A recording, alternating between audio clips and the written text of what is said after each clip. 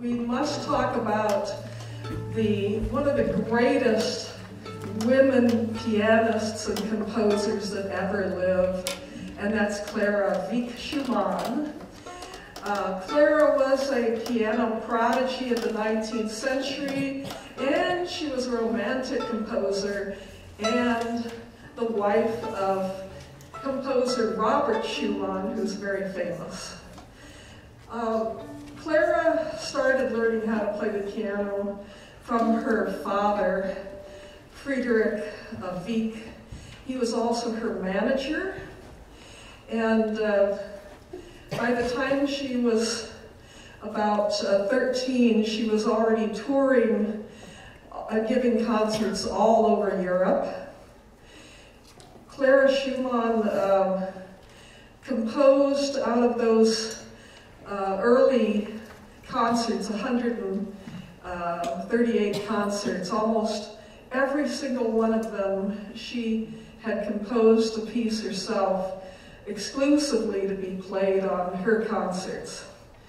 So she became a rock star of the 19th century, and kings and queens would give her jewels and gold. People would throw flowers and money onto the stage when she performed.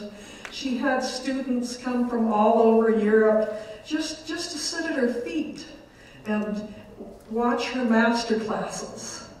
She was a very powerful woman in the music world back then.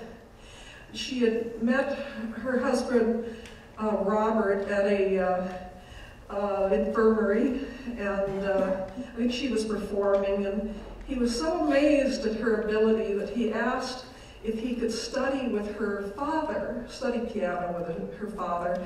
So Robert Schumann came to live with the Wiecks for a year, and Clara got to know him, and later on when she turned 18, he wanted to marry her, but her father said, no way. And so they had to go to court. At that time, going against your father was not okay, and they sued to have the right to get married, and they did get married.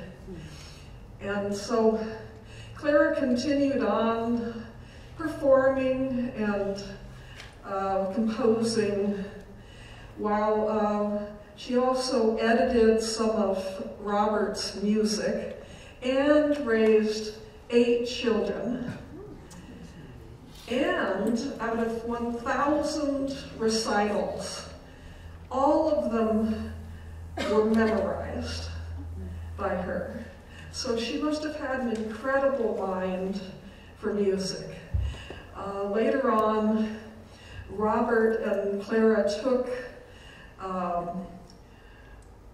the young Johannes Brahms into their home and mentored him, and Clara and Johannes Brahms became great friends after Robert passed away of a brain tumor. So that had a happy ending because Clara would help Johannes Brahms. He would show his symphonies to her, and she would help edit them.